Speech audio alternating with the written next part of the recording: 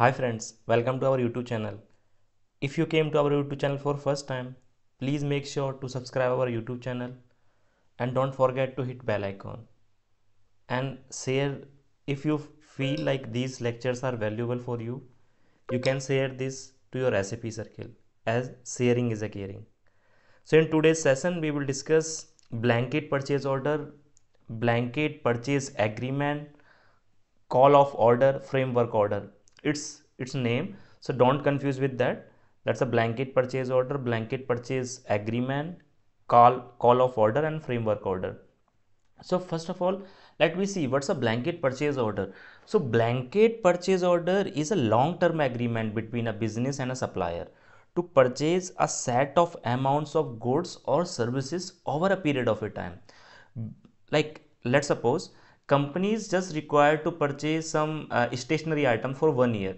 So what they will do, they will just create a blanket purchase order for time span of a 1 year or 2 year, whatever it is. They are going to create a blanket purchase order and they will fix a limit like 10,000, 50,000, 1 lakh, whatever it is.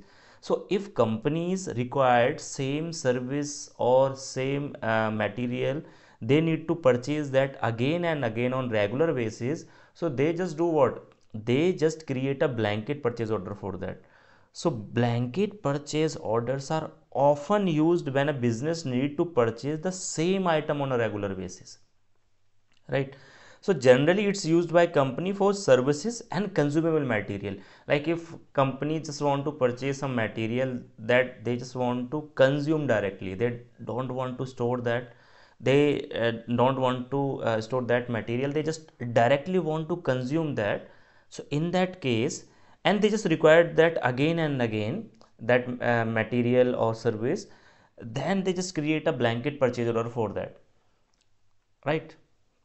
So how we are going to create a blanket purchase order?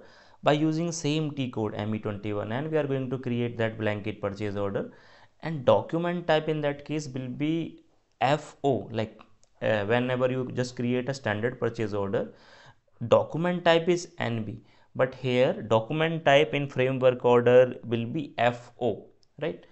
So what are the configuration steps? We will discuss that, but before that let me give some examples, some practical examples of a blanket purchase order, right? So a blanket purchase order, blanket purchase agreement, call of order or framework order. So let's suppose companies required some material, like he is working in a store, he is a store guy, and he just required, there's a company just required the material like a stationery item, or it can be anything. Regular basis we just required a consumable material.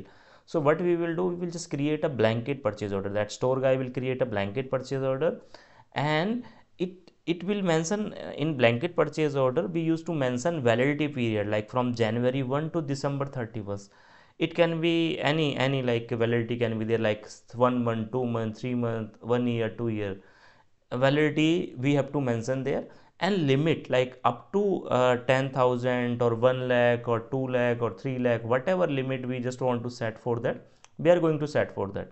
Then we can create a invoice. Let's suppose we just consume that material, right? So we will create a invoice for that. So invoice will be like, in that case, in blanket purchase order we don't create GR, goods received, we don't create service entry sheet, right? We don't create RFQ, any RFQ we don't create any agreement like a contract, we don't create. We directly create a blanket purchase order, and we directly create then we directly do the invoicing, right? Once we will create a blanket purchase order for limit and validity, then we will just directly do an invoice for that, right? So that's a blanket purchase order. And for single blanket purchase order we can create so many times invoice, like n number of times we can create invoice for that same blanket purchase order. Like in first time, like we just required a material for 8,000, so we will directly do an invoice for 8,000. Then we just required a material for 1,000 value, material service, then we will just do invoicing for 1,000, like that, right? So it's like invoice 1 on February 3rd, and 9 December we just created another invoice, like that we can do, right? One more example here. So blanket purchase order, you can see here we just created a PO, purchase order. We just included a validity in that, like from January 1st to 31st of December, and limit we just put like a 1 lakh, right? And invoice, first we just do a invoice on January 15, then we did an invoice on February 3rd, like 3 invoice we just done on February 3rd. On December 19 we just do 2 more invoice, like that we can do. I will also show like with a single blanket PO how we can create 3 invoice, 4 invoice, 5 invoice, how we can create that. We will see that in configuration step, right? So that's important. Like if we just do a procurement through blanket purchase order, if we just do a procurement by blanket purchase order, what's the cycle for that? So we just create a purchase requisition. It's also not mandatory document, you already know purchase requisition is not a mandatory. So if we just want to create, we can create. Otherwise we directly create a blanket PO, and then directly we do invoice, right? We don't do goods receipt, we don't do service, we don't create service entry sheet, right?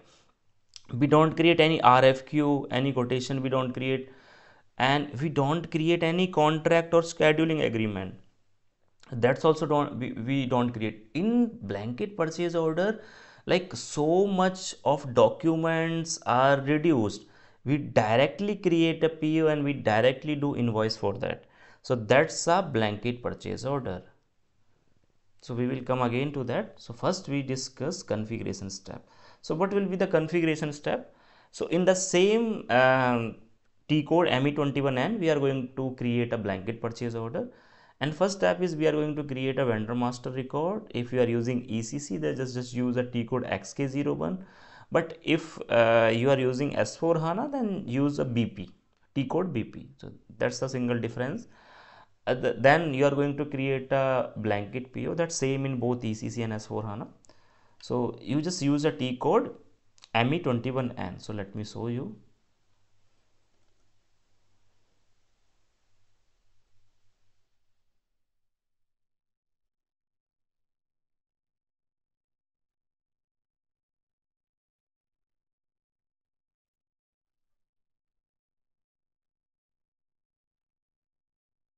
Right, so we are going to create a purchase order. Like we already have a vendor or supplier, we already have a material. Otherwise, if you don't have metal master record and vendor master record, just create a vendor master record and metal master record. And in S4 HANA, T code is BP, and in ECC it's XK01. So I'm directly going to create a purchase order, right? So first of all, what I need to do, here you can see NB standard PO. So NB, all you know as NB is a document type for standard purchase order. So what I'm going to do, I'm going to change that to framework order, right? So framework order FO. So FO, you can see here, document type for framework order or blanket purchase order is FO. So that's also a interview question, and in global certification also it's used to be asked. And I have seen that question, like what's the document type for framework order or blanket purchase order? So that's a FO. So here I will just give a vendor, purchase org, purchase group, company code, and here I need to give like a date, validity start and validity end. So validity start, because the system is saying enter validity start.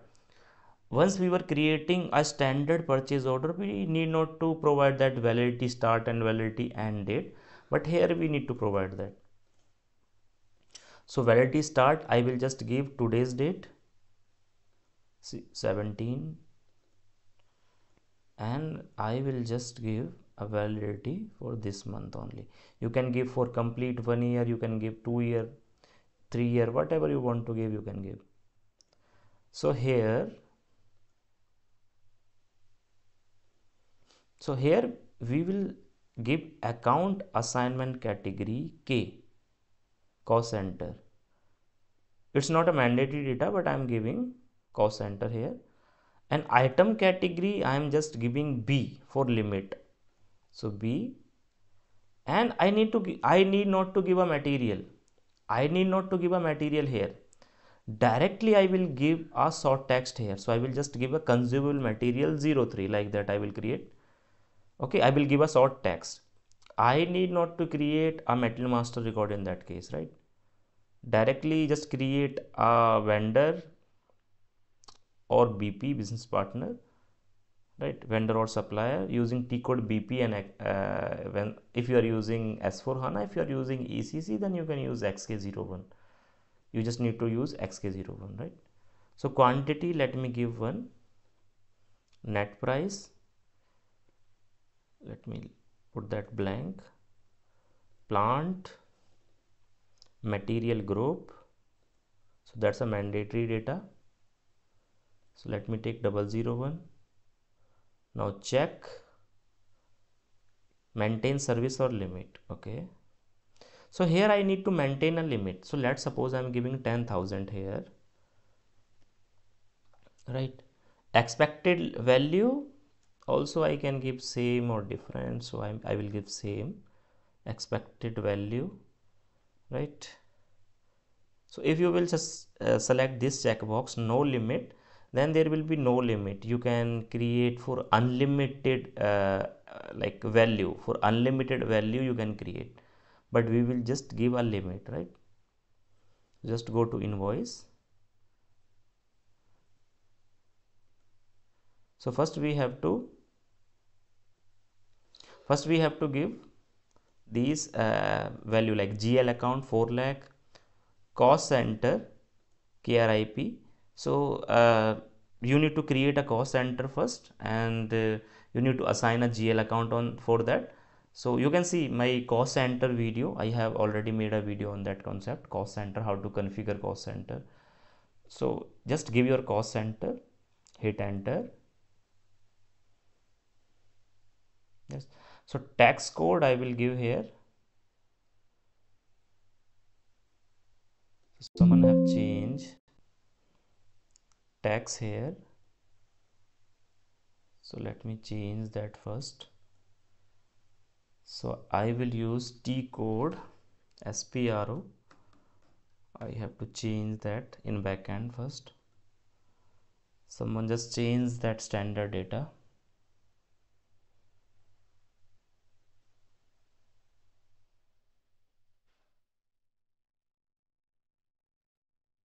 So in financial accounting,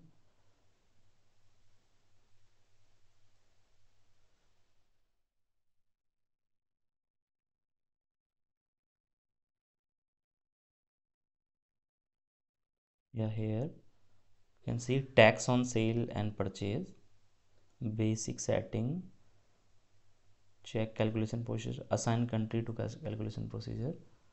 So in India, that you need not to do. Okay, that's not steps for blanket purchase order, but someone just changed standard data, so I'm just changing that.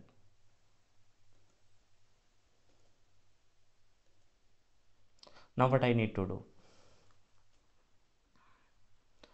I will just give tax code here. So now it's perfect.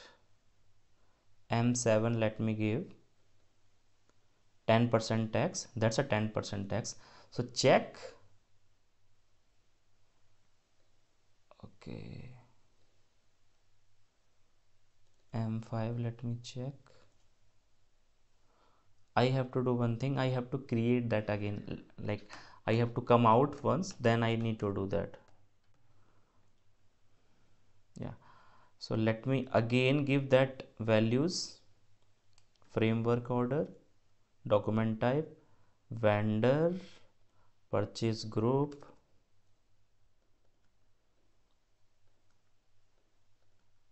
company code, additional data, account assignment category, cost center, item category, sort text, quantity, plant, and check. So group I need to mention here, material group or service group. So check, enter. I need to give a limit here, so same I am giving, and hit enter. Then here I need to give a GL account, cost center, hit enter. Now go to invoice tab, and here now if I will try, then it's not creating any issue or any error. System is not throwing any error. So check and save. So you can see here, framework order created under the number this. That's a sign like I just created a framework order or blanket purchase order. So let me copy this purchase order number, and directly I will do what? I will directly do invoice verification, Miro. So here in Miro T code, I will give company code. So that's my company code. Hit enter, and you can see in notes I have mentioned each and every step. So here you need to give these values: vendor, validity start, validity end. Everything is mentioned in pictorial form. So that's how you need to do that, right? Now next step is create invoice verification. So T code is Miro. So in Miro, what I need to give this date, invoicing date. So today's date I can give here, and here I will select PO reference, and here I will give my purchase order number, hit enter, and here I will give tax, but before that let me give baseline deadline date, baseline date.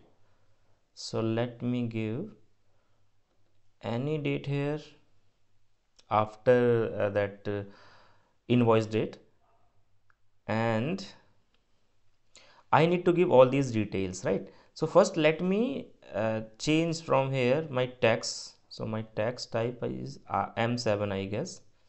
So M7, and you can see still it's showing 0 here. So in that blanket purchase order, invoicing for that blanket purchase order, I need to keep in mind like layout must be invoice reduction first, and here manually I need to give that value, that amount, right? So edit. What I'm doing, I just created a blanket purchase order for 10,000 limit. So what I'm doing, I'm just doing for amount for 1,000, right?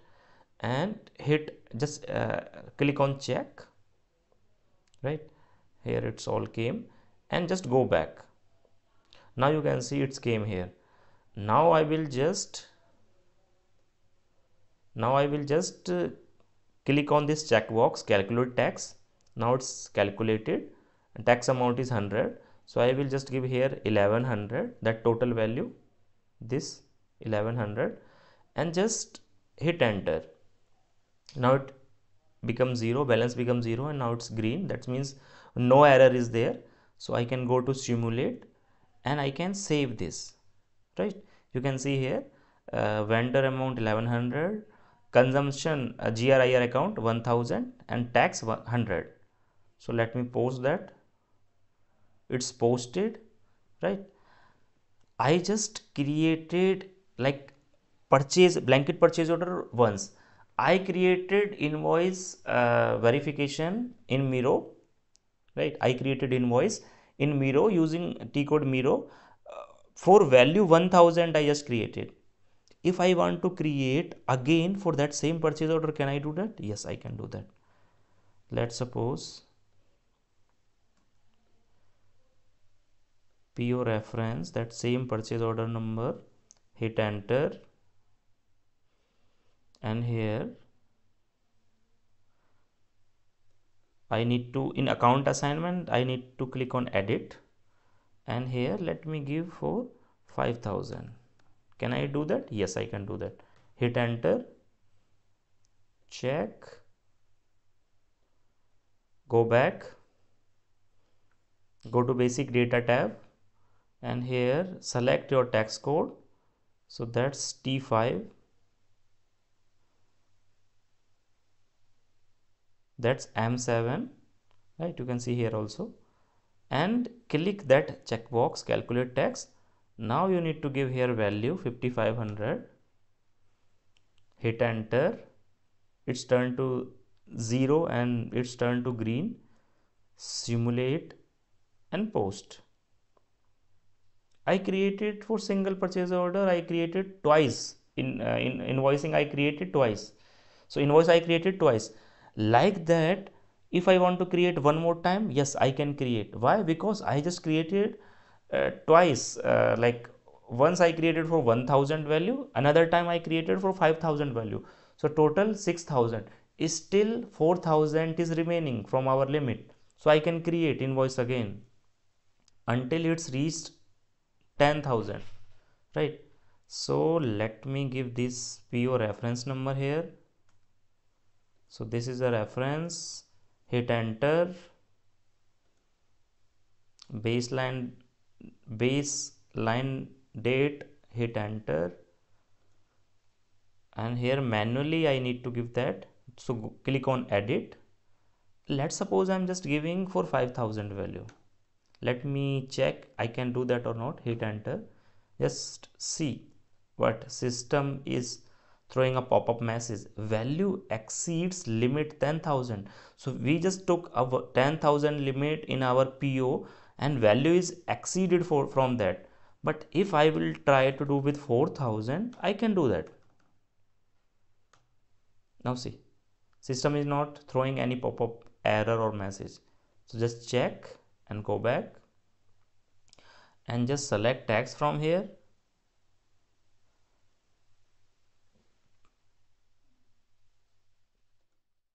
Calculate tax. Give here 4400. Enter, simulate and save. So that's created. Now if I just want to check that in ME23N, let me check. To display purchase order, click on this other purchase order and give your purchase order number here. And if I just go to purchase order history, you can see in invoice receipt, you can see 3 material document number are there, right? And there is no GR document here.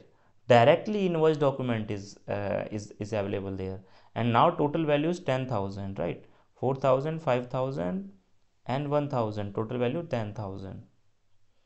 So you can see in purchase order history and in header tab in status also ordered 10,000, delivered 0 because we didn't done MIGO.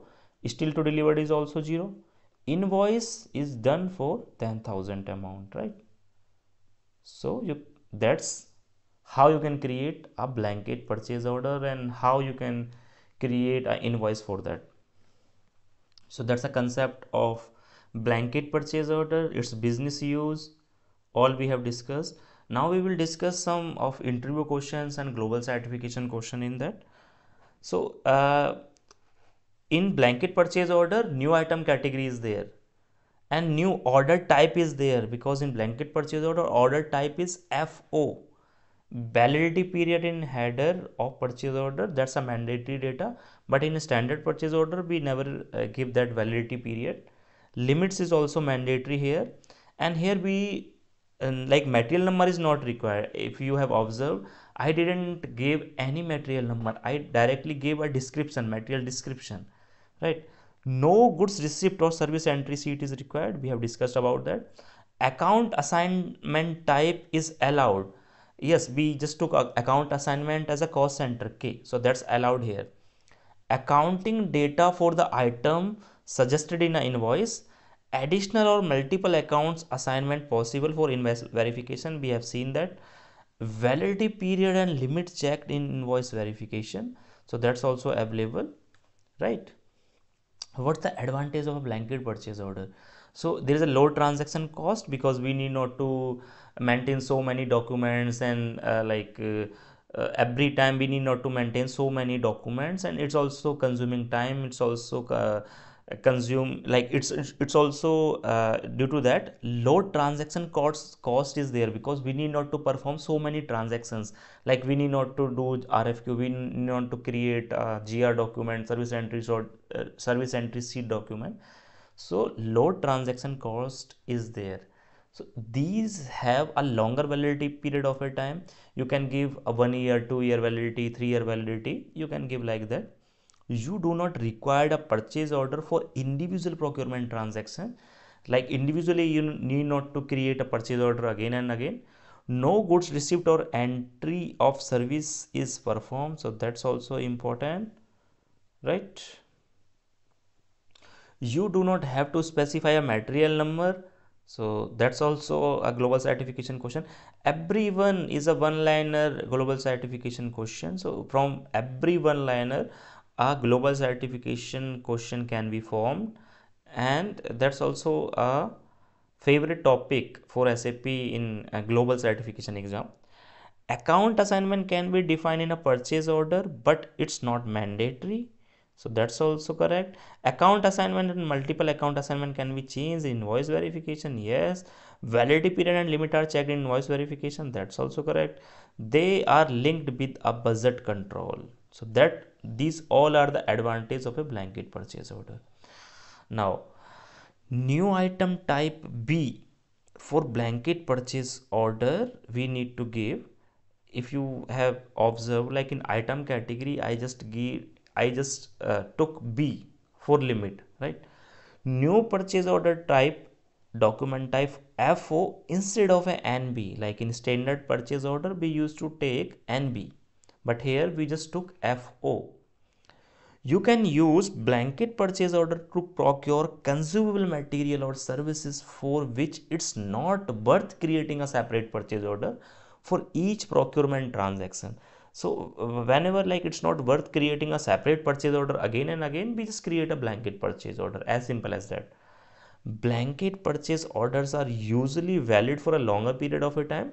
You can directly post an invoice for material and services procured for this blanket purchase order, right? So thank you, that's about that. And so in summary, what we can say, like blanket purchase order we create, like we just require that material again and again, and it's not worth to create a purchase order every time. So what we do, we just create a blanket purchase order for that material or services. For example, stationery item like pen, diary, every time we can't create a PO for that, na. So what we do, we just create a blanket purchase order, and whenever we receive, we just do a invoicing for that, and payment is just done. So and steps are like create a BP or vendor. Like a vendor, we just create vendor or supplier using T code BP and XK01 in ECC and BP in S4 HANA. Then what we have discussed, like in ME21 and document type for blanket purchase order, we just take FO, and here that validity is mandatory, right? So then we can create a blanket PO, and then we directly do invoicing for that, and we don't create any quotation RFQ, we don't create any GR or service entry sheet, we don't create any agreements like outline agreement, contract, we don't create, we directly do create a PO, and then we just create a GR invoicing, we just create an invoice document for that. So that's a framework order or blanket purchase order. If you have any question, you guys can ask to me in a comment section. So I will definitely answer to that. So you can ask to me in a comment section. And thank you. Thanks a lot for staying up to last. So thanks a lot. May God bless you all.